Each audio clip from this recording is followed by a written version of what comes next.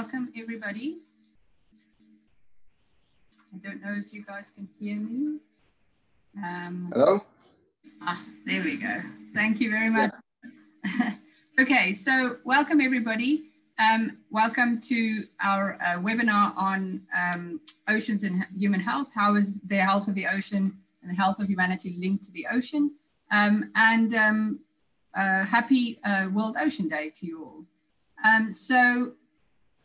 Oopsie, let me just get, there we go. So this webinar is co-organized by the Oceans and Human Health Project SOPHIE, Horizon 2020 project, by SEARICA, by us, the European Marine Board, and by the Horizon 2020 project, BlueHealth. Just before we start, I will give you some housekeeping rules. First of all, we are recording this webinar, so please let us be aware that we're recording. So make sure that whatever you say is for the public to be able to hear. If I can ask the panelists to please keep themselves muted and the video off when they're not speaking, that'd be great.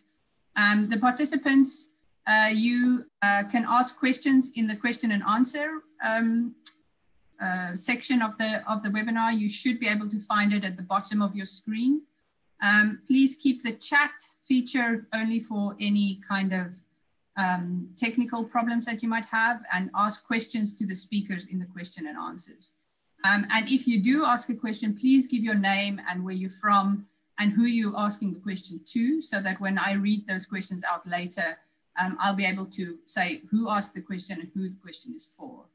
And then, as I said, keep the chat for general questions. The program is for today is we'll have a few opening remarks, a welcome by myself and by the Member of European Parliament, Tonino Picula. I know he's going to have to say his own last name. Then Lara Fleming is going to give a description of what oceans and human health is. Then we're going to have 4 speakers who are going to tell us what oceans and human health mean to them, which is been pre-recorded, so we'll play those videos. Those speakers will be here, so you can ask them questions afterwards. Lora is then going to tell us what do we know about oceans and human health and what can we do about it. And then we'll have an interactive discussion session, which hopefully we'll have some time to take some questions. And then finally, Ziege Gruber from the European Commission will give the European Commission perspective and closing remarks. So then just to say, you might wonder who I am. I'm Sheila Heymans, the Executive Director of the European Marine Board. And basically, we are putting on this event. We would have hoped to have had it in Parliament, but unfortunately, this is not possible with the COVID situation right now.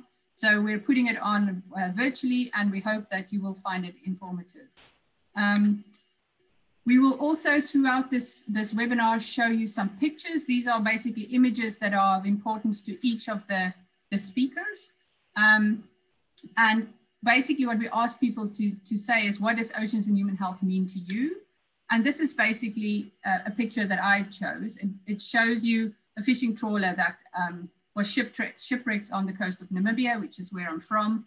And it shows you the beauty of the ocean, but also how important it is to not to make sure that you don't overextend yourself, and the ocean can be a difficult place to do business.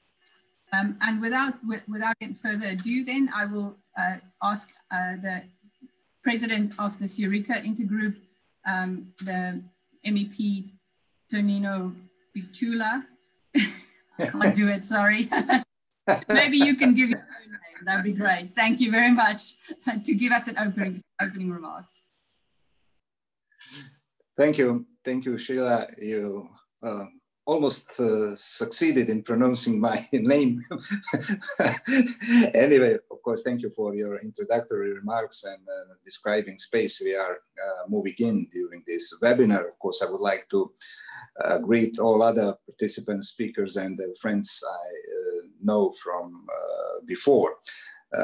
Anyway, I'm so pleased to welcome you all to this webinar dedicated to oceans and human health, organized thanks to the collaboration between SOPHIE project, Marine Board, BlueHealth project, and SEARICA Intergroup from the Parliament. And SEARICA Intergroup, I got pleasure to represent today as a president and of course member of the European Parliament.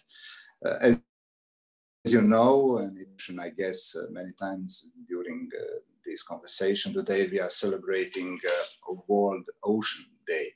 And just a few hours ago, Commissioner for Environment, Oceans and Fisheries launched a new Blue initiative, European for Ocean Coalition, to connect different organizations and projects with a common mission, raise awareness about ocean and engage citizens and stakeholders into a shared and responsible management of our marine environment and the resources.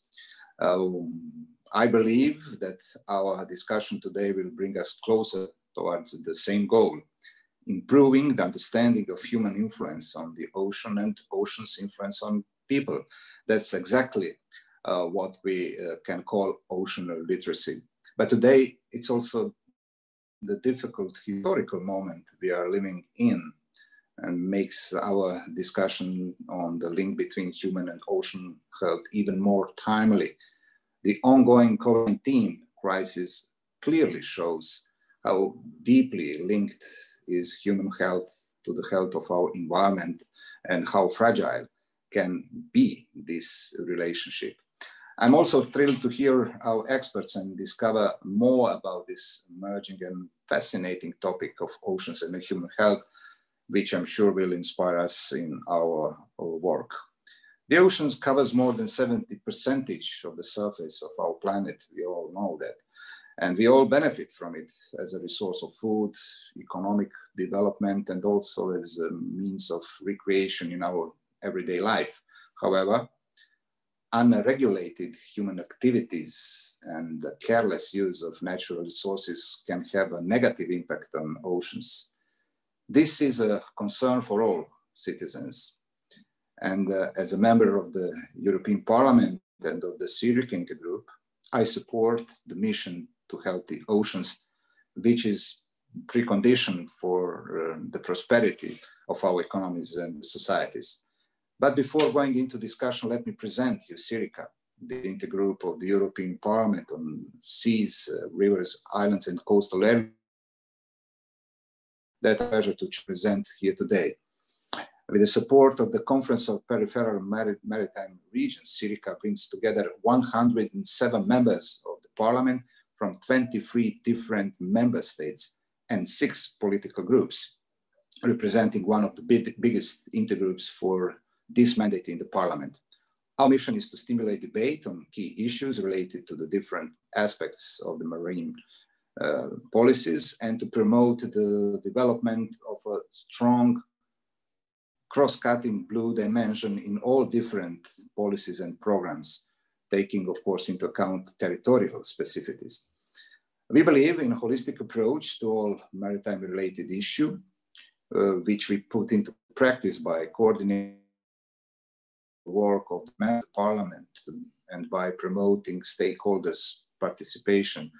We also count on a great collaboration with the other institutions with a view of facilitating synergies and exchanging ideas and practice.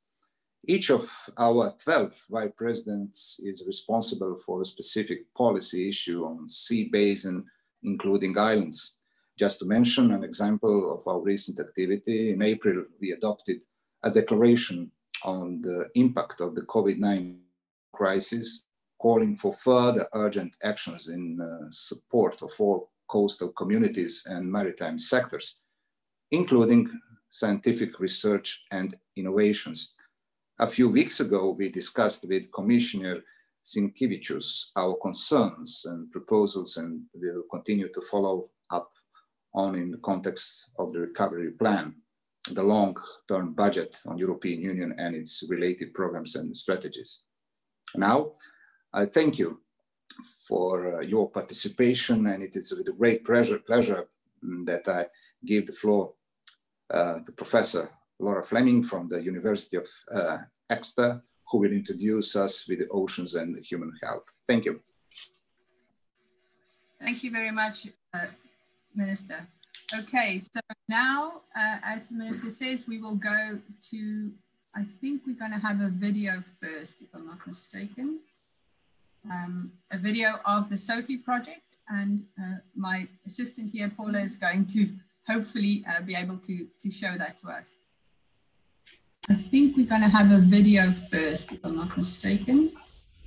A video of the SOPHIE project, and my assistant here, Paula, is going to hopefully be able to show that to us. Humans have interacted with the ocean since ancient times. We have used it as a means of transportation, recreation, a source of food and raw materials, and more recently, to generate renewable energy. Whilst the ocean can benefit human health and boost well-being via activities like recreation and relaxation, it can also pose risks to humans. Sorry about that, we're going to try again.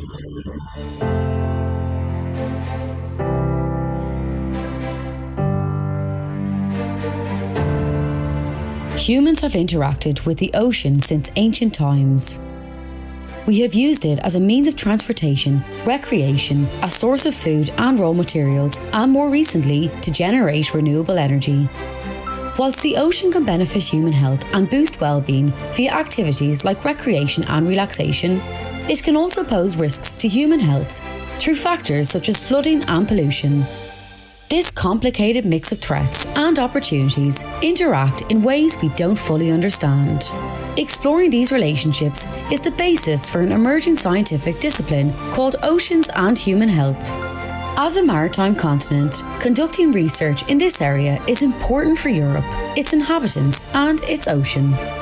So the European Commission funded Seas, Oceans and Public Health in Europe to build a research programme which will help protect the ocean, harness its health benefits and reduce its risks. SOPHIE brought marine and environmental scientists together with medical and social scientists, public health and other experts to tackle these complicated issues in a unique forum. But this was about more than interesting science. SOPHIE created a network of people and organisations interested in the links between oceans and human health, to explore how marine tourism and citizen science can contribute to this exciting area of research. The project has gathered information from many different sources, from citizens, from research findings, from data repositories, and from existing European policies. SOPHIE also developed a research roadmap, setting a course for scientists to gather evidence and inform policies which enhance and protect both human health and the health of the marine environment. These recommendations will be SOPHIE's legacy. With your help, we can advance the field of oceans and human health across Europe and the world.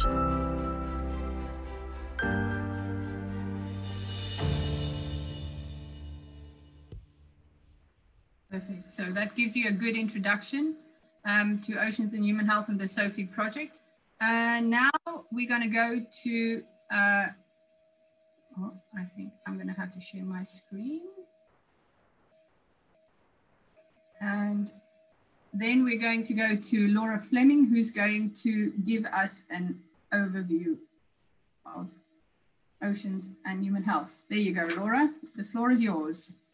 Thank you, Sheila, and thank you also to SEARICA for this amazing opportunity to present to the EU Parliament, but also to the wider ocean and human health community.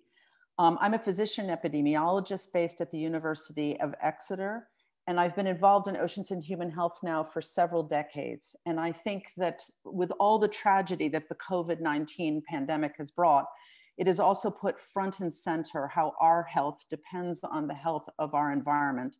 And in this case, particularly the oceans. Next slide.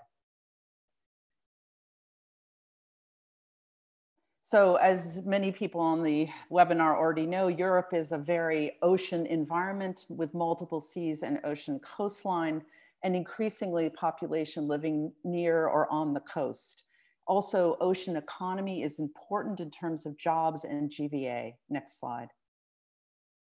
We all know that the oceans can present significant risks to health. We've known this literally for hundreds of years, from storms and floods.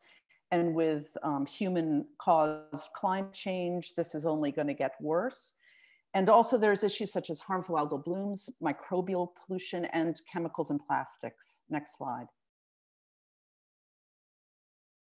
Even though we've known about the fact that ocean can provide benefits and opportunities to our health and well-being, we now are increasingly gathering the evidence for this.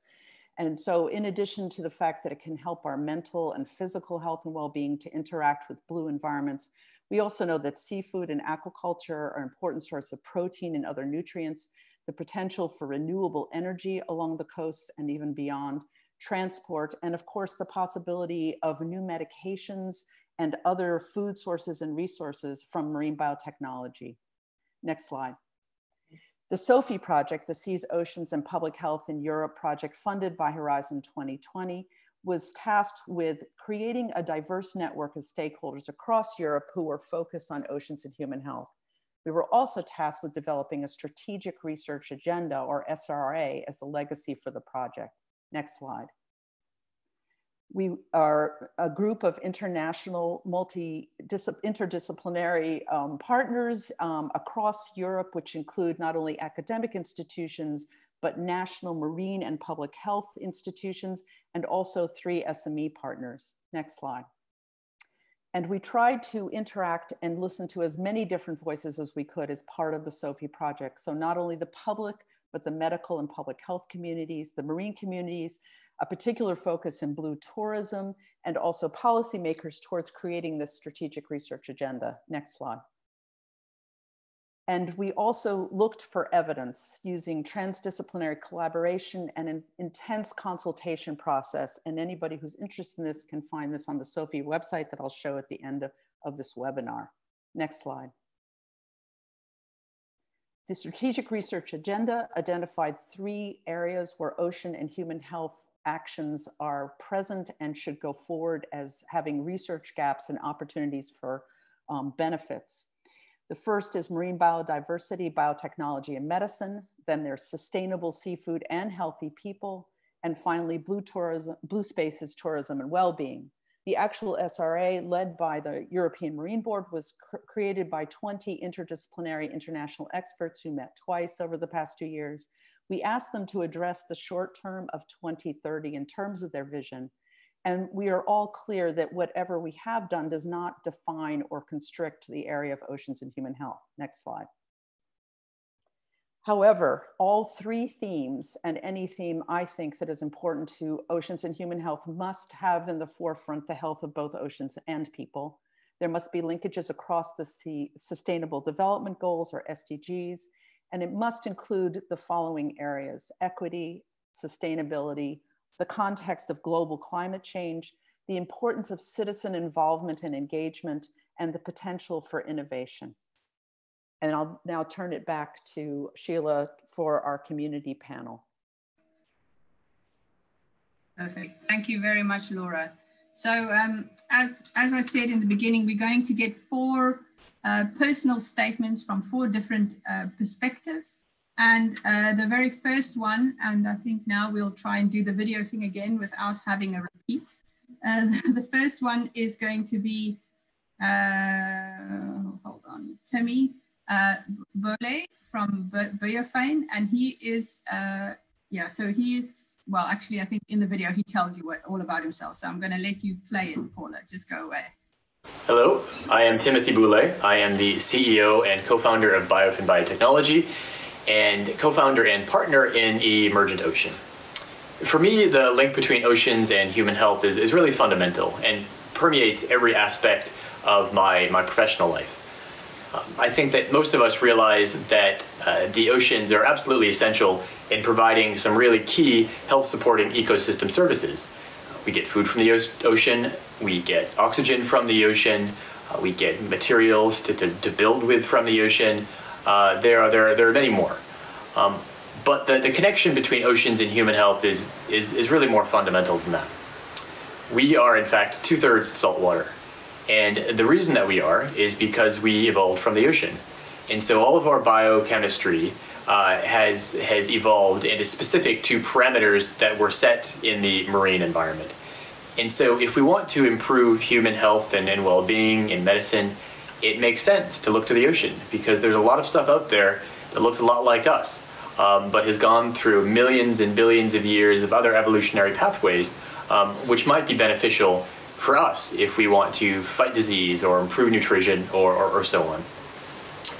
So that being said, in the past 2 centuries, oceans has also really been fundamental to the development of human health and biotechnology. There have been a dozen Nobel Prizes awarded for individuals who have been using marine organisms. There are dozens of drugs that have been approved or in the pipeline that have used marine organisms as well, for cancer, for pain, for viruses. The first ever HIV medication, AZT, was only developed after a discovery made using a sea sponge. Remdesivir, which is a compound that's being explored to treat coronavirus, is in that same class of compounds that were discovered from marine sponges. There have been many laboratory applications that have been developed using marine discoveries for gene expression, for testing for contamination, for conducting PCR and sequencing genomes. There have been numerous surgical applications in terms of bone grafts and skin grafts and tools and tests, and the list really goes on.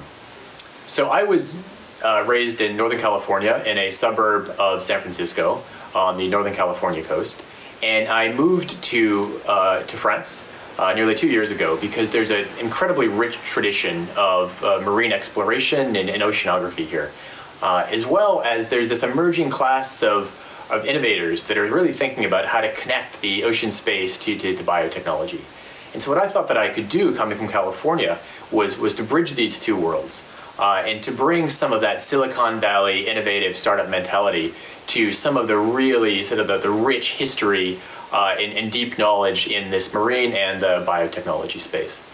So in that vein, I have started 2 companies. The first, BioFin, is a company that's taking the latest developments from human cancer medicine and applying them to aquaculture, both to reduce fish diseases, but also to increase environmental sustainability, to reduce that negative environmental footprint of aquaculture, to ensure that aquaculture is a really viable alternative to capture fisheries. And the other company is Emergent Ocean, and we are helping to build these startups in this space. To get them past some of these funding and knowledge hurdles, to ensure that they can grow to become powerful, important biotechnology and living ocean companies that are good for both human health and medicine, but also for oceans and the environment. We are really living in the golden era of scientific exploration and understanding. And that's true in terms of environmental sciences and geographic sciences and biomedical sciences. And there's just so much possibility. If only we can put some of these spheres together, we'll really make things easier on ourselves and really accelerate innovation. So to do so, I think that it can be important to think about where we came from. And in the most literal sense, that is the ocean. So let's keep investigating that, and let's use this technology that we have to make a positive impact for human health and also for ocean health. Happy World Oceans Day. Wonderful. So that was Timi Bouley's intervention, the business perspective. Oopsie. And just this is the picture that he sent us that encapsulates oceans and human health for him. Really a beautiful picture. And you'll see throughout that everybody has a different perspective, and that is what makes oceans and human health so amazing. Our next speaker is then Ana de Lara from Mare Masma. And I think we'll just go ahead and play that video. My name is Ana de Lara, and I'm marine biologist specialized in marine conservation and biodiversity. I can't remember the first time I used a snorkel or I skipped a boat. I was lucky enough to grow up in a family that shared an enormous love for the ocean. I always had a boat, a kayak, and almost every toy you can imagine to enjoy the sea.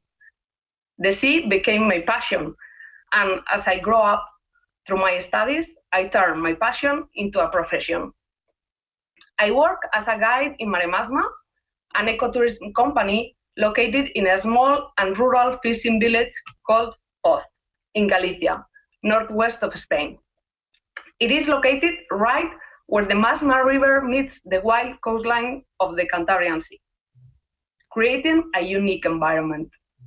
The mission of our company is to bring the people close to the sea and the sea closer to the people.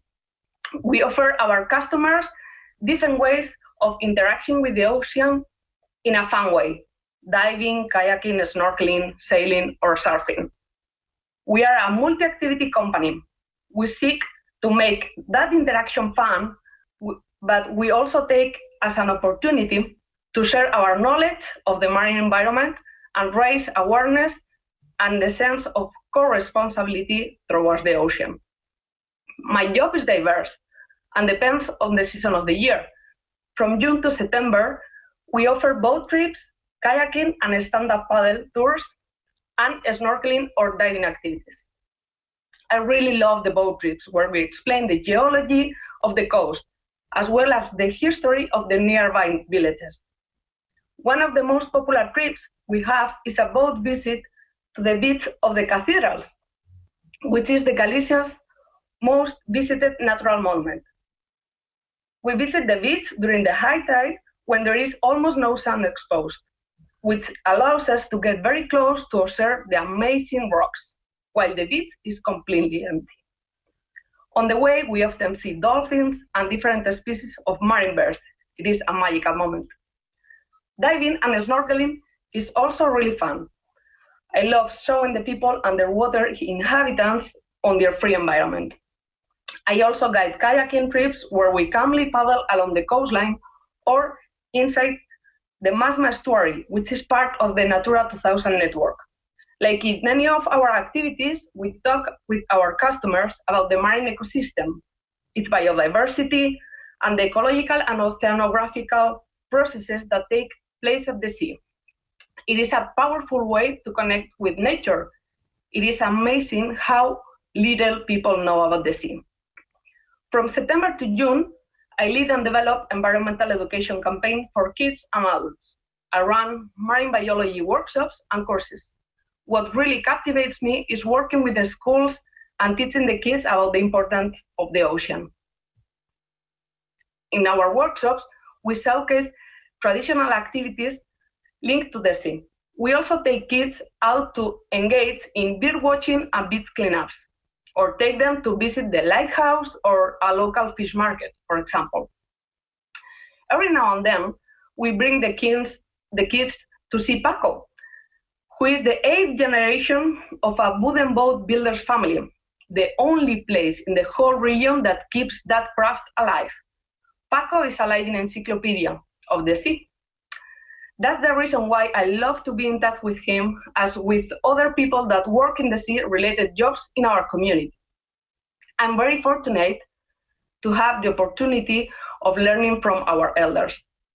I think it's very important not to forget our roots and to convey our local grassroots knowledge to their kids, our future.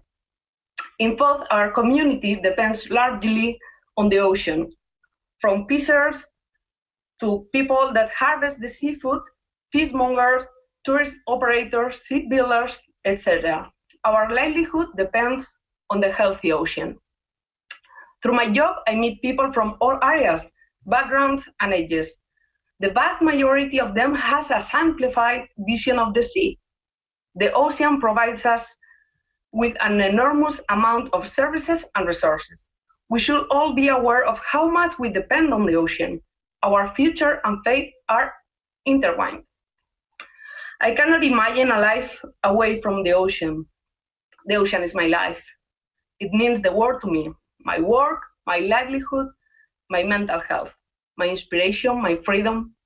When you take action to protect the ocean, you are not just protecting the ocean, you are taking a stand for me. Thank you. Wonderful. So that was the intervention, the community intervention from Anna. Thank you very much. And again, this is the picture that she chose. I could very well imagine that must be a really amazing place to be right now when it's grey and miserable out in Belgium. So next we are going to have Frank Sullivan. He's the medical director at the Department of Radiation Oncology at the Galway Clinic, and we'll have his video now. I'm an Irishman, and the Irish are an island people, and I was fortunate to have been born in Malahide, County Dublin, which is on the sea. And I've been fortunate to live on the sea pretty much all my life. Currently, I live with my wife Karen in Galway, Ireland, and fortunately we're on the ocean. So I have a deep connection with the ocean. I've always wanted to live close to it because I think it has many benefits in health and well-being, some of which I enjoy myself. I'm an oncologist, a cancer physician, and increasingly we recognize the connection between lifestyle factors, environmental factors, and the development of chronic medical conditions such as cancer. And I've seen in my practice in the last number of years that we are increasingly focused on issues such as nutrition, exercise, sleep, and stress reduction in the prevention of the development of cancers, but in also the management of those cancers and improvement of patients' quality of life. And in almost all of those categories, the ocean plays a profound part. For example, healthy nutrition, some of the healthiest diets include seafood, such as the Mediterranean diet. They're evidence-based to be of benefit. Exercise of all kinds are well known to improve overall health and reduce risks of cancer and other chronic medical conditions, and the ocean is the perfect place to do that. And both physical and mental health can be improved with access to bodies of water such as the ocean. So in almost all of my medical practice, I can see where the ocean is a benefit to my patients. In fact, very close to where we live now, every morning in Blackrock in Galway, almost 1,000 people show up winter and summer and brave even the coldest of waters to immerse themselves for a swim every day. And many believe that without that, their health would be much worse. We don't fully understand the way that the ocean impacts on that health, but we do know that it is of tremendous benefit for many patients with these conditions. Obviously, environmental change, in particular rising levels of CO2, has profound effects on the ocean and the health of the oceans and the hydrosphere. Rising CO2 levels in the form of carbonic acid end up causing ocean acidification that has tremendous and profound effects on diversification, on all kinds of pathologic mechanisms which could affect people's health. And so in our research and in our work in the laboratory, we need to better live with the ocean and utilize it for, say, chemotherapy drugs, exploit natural compounds that will come from the ocean to get us better cancer treatments. We need to measure the value of our current health interventions and understand the effects on quality of life, particularly as interacting with the ocean is involved. And for my own personal and professional work, both research and clinically, I can see an increasing interdependence between cancer care, quality of life, value and sustainability in health delivery, climate change, and the oceans. Hugely important. Wonderful. So that was Frank's perspective from the health perspective. And again, this is what oceans and human health means to him. It is a beautiful picture, and it's not really how I remember Ireland to look, to be honest, but there you go. Finally, we'll have the youth perspective. So Iski Britton, who's a surfer and a marine social scientist at the Whitaker Institute of NUI Galway, will give us her perspective, and we'll have her video now. Happy World Oceans Day from Ireland, and I'm excited to share with you what ocean and human health means to me. I'd like to begin with a quote from Paul Kingsnorth. What we see is not the world. It's the stories we've been given that shape what we see. And we are limited by our senses. The ecological crisis is a crisis of stories, which are really about inadequate relationships. As a marine social scientist, my work is about better understanding our relationship with the sea and how we might heal and restore it. And as a surfer, my life is lived in intimate relationship with the sea. What is of deep concern for me is the deterioration of our relationship with the natural world, especially the loss of our emotional connection with the ocean in all its wonder and aliveness. Globally, water bodies and our ocean are the most degraded ecosystems in the world. They hold all of who we are, our waste, our memories, our history, our ancestry, our bones, our breath. And the sea is sick. We can't be well in a sick sea. So how do we understand our connection to water, to the ocean? Whose stories are we listening to? My name, Iski, has its origins in ancient Gaelic for fish. I'm named after an important salmon river in Ireland that creates a beautiful wave where the river flows into the sea. It's my father's favourite surf spot. And in Irish mythology, the salmon is known as Bradán Fasa, the salmon of knowledge or wisdom. So there was a time when we understood the wisdom of our species, of other species, a time when we listened to the more than human world. And somehow we have forgotten. My name reminds me that my identity is tied to the identity of the salmon. All our identities are inextricably linked to the sea. We have been shaped and formed by the ocean. Ocean and human health offers a lens to see, understand, and experience our connection in a more holistic way.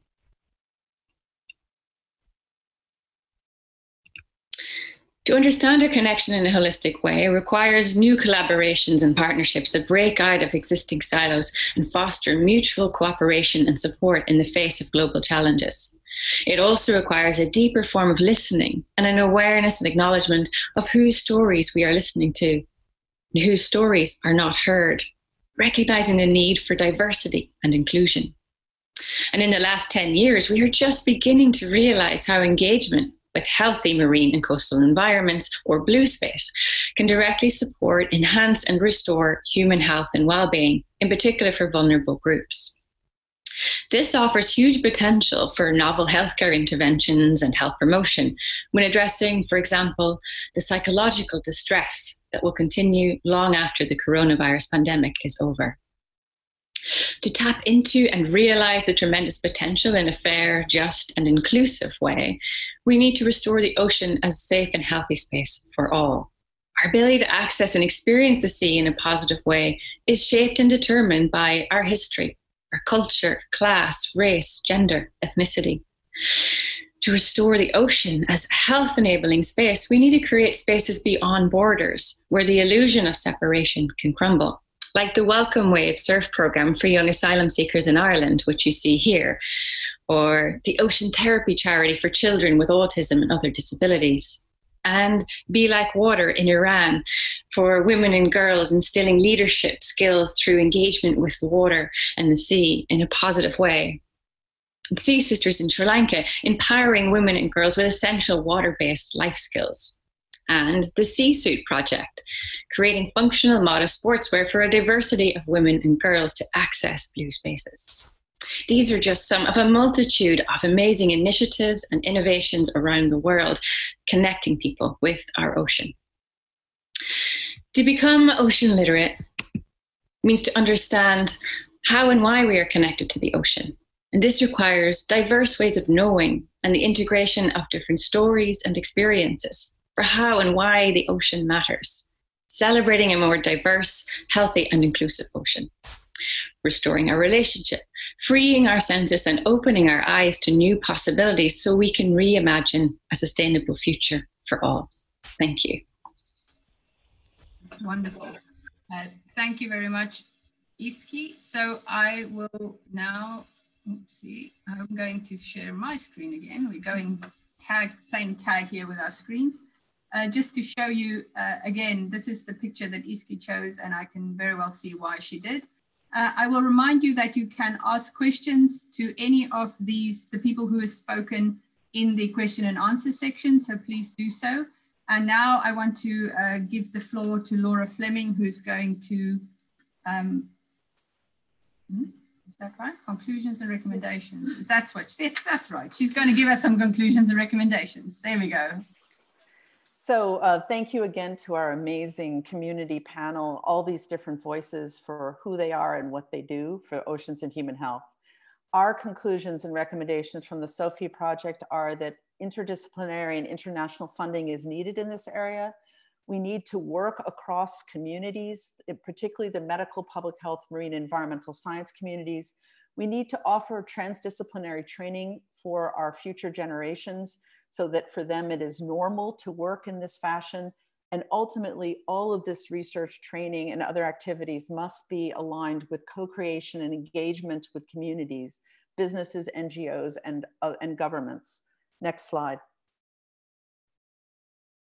So as we've been saying throughout this webinar, we hope that you've enjoyed some of our images of what oceans and human health means to us, because the oceans are something that affects individuals and communities. And we hope that you'll share your images when you tweet about us and use other forms of social media. The picture that you see there is my oceans and human health. It's my daughter as a young child in the beautiful state of Maine in the United States. And for me, she represents the future. Next slide. If you want to learn more about the Seas, Oceans, and Public Health in Europe project, the SOPHIE project, we have a toolkit for the strategic research agenda. We also have a LinkedIn group and a website where there's increasingly evidence in this area being added to it on a daily basis. Next slide. I also want to thank the other sponsors of this webinar, SEARICA in particular, but also the European Marine Board and the other Horizon 2020 BlueHealth project, which has collected evidence around the risks and benefits of interacting with all blue environments. And I think I now turn this back over to Sheila. That's correct, yes. So now we have some time for questions. I'm not seeing any questions coming in. I will remind you that, Paula, if you can go one slide back quickly. I will remind you that, on the, there we go. On the LinkedIn page of the Marine Board, we have a specific area that is allocated to oceans and human health, to the SOPHIE project. And we have we had a previous webinar for the project, and we've got some questions and answers section there. And if you have any questions that you think of after this webinar, or for those of you that are on YouTube and can't ask any questions right now, you can ask them there and we will try and respond. So this LinkedIn group will be there after the end of this project, which is actually gone now, the end of the project. Okay, so if you can go to the next slide, there we go. So now we're going to have some time for questions, and some questions that we have is what should be the next steps and how can the findings be integrated into the existing policies. But I see that we have a few questions. I'm going to start with the question by Wendy Watson-Wright. Hi, Wendy, nice to see you here. She says the COVID situation seems to offer an opportunity to bring issues of the ocean and human health to the attention of the public and politicians. Is SOPHIE trying to do anything about this? Lara, I think I'm going to let you answer that question. Yeah. I'm sorry, could you repeat it? I apologize. Sorry, the question is that the COVID situation seems to offer opportunities to bring the issues of oceans and human health together. And what is SOPHIE trying to do other than this webinar, which I think we've tried anyway? I think what's happening now, SOPHIE has basically laid out, as I said before, an agenda of where to go next, and also produced a lot of very useful evidence. So for example, we reviewed 18,000 peer-reviewed papers looking at whether or not there is evidence out there between the connections between ocean and health outcomes, and actually found that there's a lot of gaps. For example, there's a real gap in terms of saying that plastics actually impact human health. So to me, that's an opportunity for very interdisciplinary research going forward. I also want to point out that colleagues of ours at AZTI, working with the University of Exeter and colleagues in Norway, have set out a survey to look at how people have been reacting to the lack of access to blue and green spaces across Europe and actually around the world. And we're hoping that that initial information will be able to help push the whole idea that high quality blue and green spaces are essential for our health and well-being going forward. And high quality means sustainable use. Perfect, thank you very much.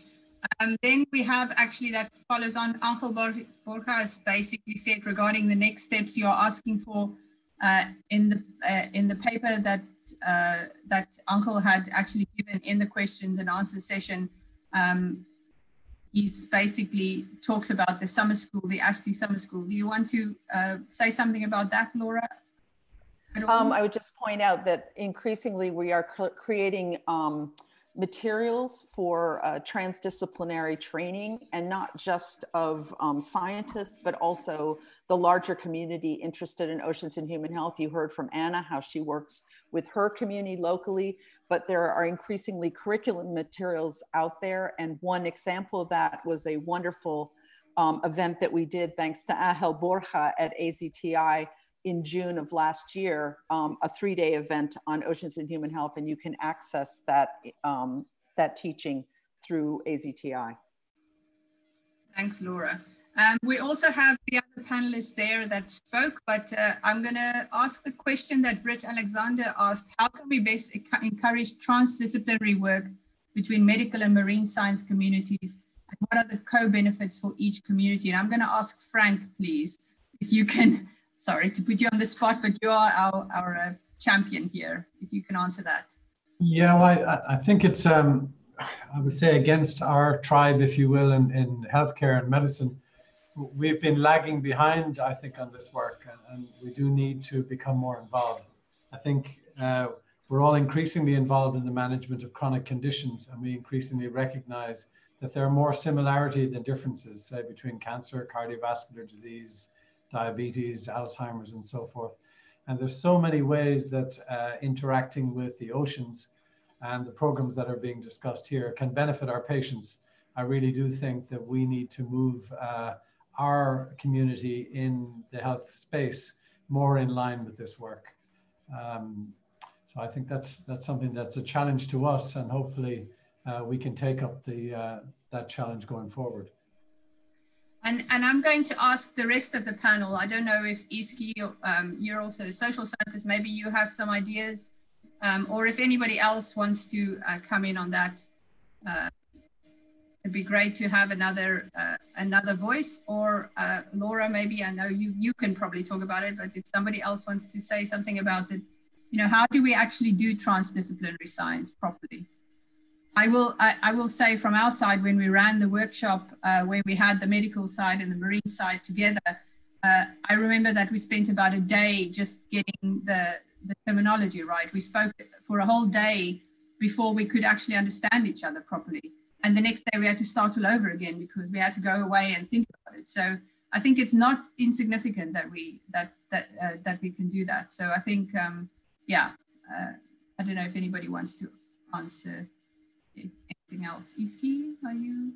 Yeah, maybe I'll just jump in really quick. Thanks, great question. And of course, the work we're doing, the challenges we're facing are increasingly calling for more transdisciplinary work.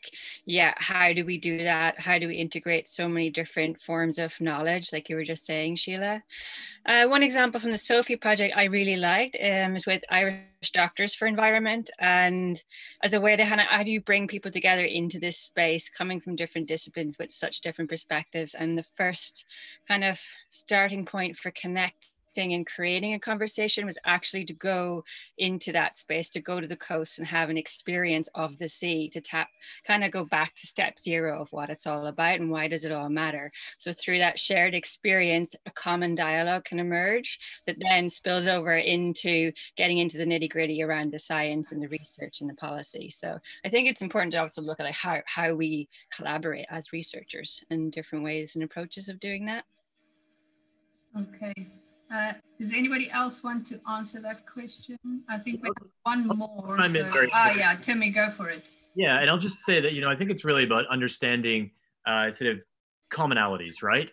In the context of this recent COVID outbreak, the commonality has been that we've all been impacted by COVID.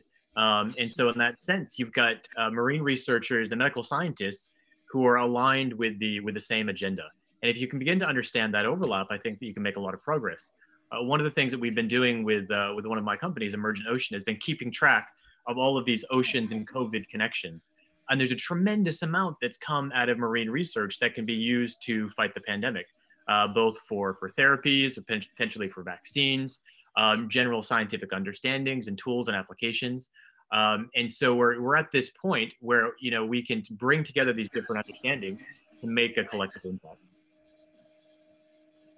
Excellent. Anna, I don't know if you wanted to say something, or if not, I think there's one more question actually, and I think it'd be nice if we can take that one before we go to the final closing by Ziggy.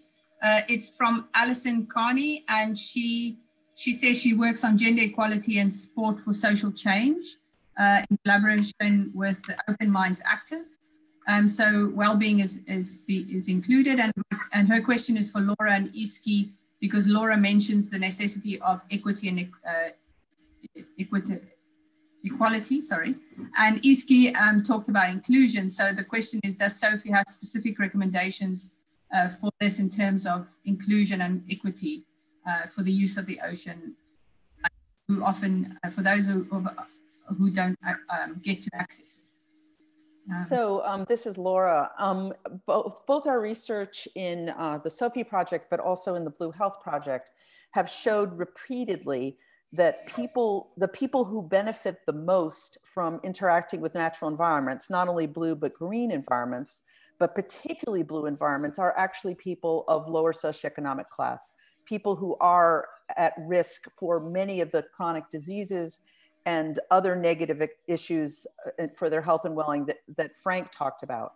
So there's two aspects. One of them is around equality of access, but also maintaining the quality of the ocean environment, of any natural environment, and using it sustainably. So I think there is a tension there between all of us wanting to access these beautiful spaces and making sure that they remain relatively intact and that we interact with them sustainably.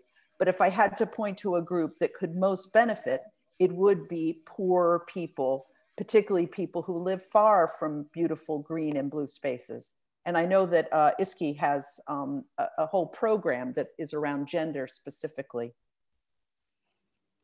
Thanks, Alison, for the question. Really appreciate it. And of course, it couldn't be more relevant with what we're facing right now. And it's such a huge thing to consider, especially in the context of health. And really important moving forward, the work that we do is how we consider the social and economic determinants of health in terms of how people experience their own health, and also within the community, and also their experience of place and environment. And that what we think of as possible barriers might not be immediately visible or apparent. There's layers and layers and layers of what we need to work through here, culturally and socially. And I think part of it, and it's a big part in the SOPHIE strategic research agenda around equity, equality, and inclusion, is specifically looking at education, in particular early career researchers. So it's going to look at those spaces and look at how is diversity and inclusion being addressed, to bring in those diversity of perspectives and different ways of knowing from like the early onset, like through school in particular for early career researchers, and what are the opportunities available and are they equally shared, and how do we create more of them? So that's just one way of looking at it, as well as all the amazing initiatives and innovations happening around the world. Sophie's already mapped within the SOPHIE project, mapped quite a lot of those initiatives that are creating much more awareness around inclusion and diversity and different ways of experiencing the sea. So yeah, I think there's a lot more to come in that area. So great work, Alison, thanks. So I know that we're running out of time, and Ziggy, I hope you don't have, you don't mind, but I do want to ask Anna this question as well, because I think she's done a great video, and I wonder what is the, maybe, how do you think this diversity play into the tourism industry? Do you think that, I guess you guys get the people who come to you, but is it something that, yeah, that you've seen change over time? Do you mostly have people from your area coming in, or do you have people from other places, people of color, for instance, which is something that is more, you know, topical these days? Yes, basically in Maremasma, we have like two main activities, as I said. One related with education. So we do a lot of activities with kids, which I think is very important because they are coming from different backgrounds. People, kids that are coming from rural areas, for the cities, or even from the coast or from the inner part. So you can really show how the sea is giving them benefits, even if they are very different, completely different, because the sea treats them as all were the same. So the benefits they take, they are really, really amazing, that they can only happen in the sea. And also when we work with tourists, there are also people coming from different countries or different areas from Spain. So where we realize is that people that usually are not connected to the sea, once they get connection, and also because we try to teach them and show them and learn what they are seeing. So it's not only to enjoy, but also to learn a little bit. It's very useful to later try to teach them or try to show them the big problems that they are happening in the ocean and how important it is to protect the ocean for their own health and for the health of the ocean. So it's a very useful tool apart from a lot of things. But the sea, I think, is very, very useful tool to show the importance and also to do it in a fun way. So you can teach more and show them more the importance of that. Yeah. Wonderful. Thank you very much. We have run out of time and we are going to be over time, which is unfortunate, but I really want to thank the speakers and thank Lora for all the leadership that she's shown. And now I think we'll just go to Ziggy Bruber. We can have the next slide. She's from the Healthy Seas and Ocean Unit for DG Research and Innovation for the European Commission. If we can have your video now, that'd be perfect. And then you can give us the closing remarks. That'd be great. And the European perspective, very important. Thank you, Sheila. Hello to everyone. And congratulations to the whole team, to Lora, Sheila, Iski, Frank, Anna, Timmy, and many others who have really contributed to this great project.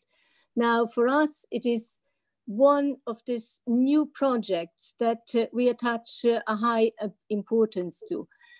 It is something that when the project in 2017 was launched, nobody thought how timely it would be today to talk about the link of human health and the ocean, both for a happy World Ocean Day, but also now that we have to look, how can we really now contribute to exit of the COVID-19 crisis? And I think there we have an enormous potential. I listened very carefully, and if I can just summarize, it is all about people, solutions, opportunities, and equality. And that is also what we in the European Union now are working on. You have all seen and heard about the recovery package.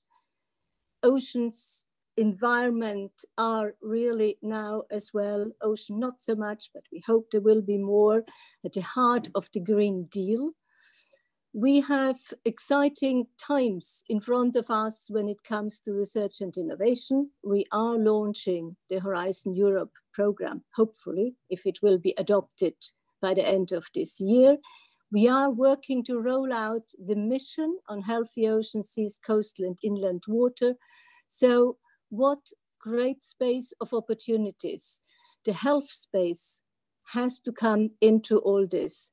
And for that, we need all of you to work together. I'm sure I have seen that there are still, I think, 88 participants now listening. Every one of you must know someone working in the health space. So every one of us has to go and talk to these people, because we do have this need to bridge, as Frank correctly said. So we have to think, how can we actually penetrate the health space to really provide all the solutions that the ocean offers us? So we need to work together. We need all to play an active role. And only if we do that, we can protect our oceans and our health in future. Interdisciplinarity, transdisciplinarity, this is also something that we will really build into our new Horizon Europe the cluster as well. As you know, we have a cluster in front of us as well to fill for future calls. So watch out, there will be a lot of opportunities. Keep up with your good work, please. And I know that the project is finished, but we have to see, and we have already had an interesting discussion with Lora and Sheila. How can we make sure that now the results are properly disseminated beyond what we call very often the usual suspects, which is the very friendly marine community? We have to get really all these important messages out. And I don't know, Sheila, do you want to put on one of my favorite pictures? I took this picture. It is where I have a house in Liguria in Italy. And it shows you all the different shades of blue. And as a social scientist, I also looked into the meaning now. What does blue actually mean? So blue represents both the sky and the sea, as you can see in this picture. And it's associated with open spaces, with freedom, with intuition, with imagination, expansiveness, inspiration, sensitivity. Blue also represents meanings of depth, trust, loyalty, sincerity, wisdom, confidence, stability, faith, heaven, and intelligence. And it has positive effects on the mind and the body. It invokes rest and can cause the body to produce chemicals that are calming and exude feelings of tranquility. And I think that is what we all have now to look at, particularly in a time which is very, very difficult for all of us. And we continue to work with you. And we all hope that you work with us. So thank you very much. Thank you very, very much, Ziggy. Thank you for closing this. And I want to thank all of you for being there and for continuing to listen to our webinar. As we said, we have recorded it and it will be on YouTube. So if anybody wants to see any bits that you haven't seen yet, then you are more than welcome. But with that, I think we will, I just want to say, if you have any more questions, you can contact us at these email addresses, info@marineboard.eu and Laura's email address. And please do go and look at the website, because the website has a lot of good information on oceans and human health and good sort of tools that you can use if you need to use them in your daily lives. So wonderful. Thank you very much for the speakers. Thank you very much for Paula, who helped with making sure that everything runs smoothly. And yes, happy World Ocean Day, and hopefully we'll see you again. So thank you very much. Bye. Thank you, Sheila. And also thank you to SEARICA, and yes, as well to the members of the Tonino, member of the European Parliament, for actually hosting this event. Indeed, yes. I should have said that. Thank you very much. And thank you, Ziggy, for being there and for supporting us as well. So, goodbye. You're welcome. Bye-bye.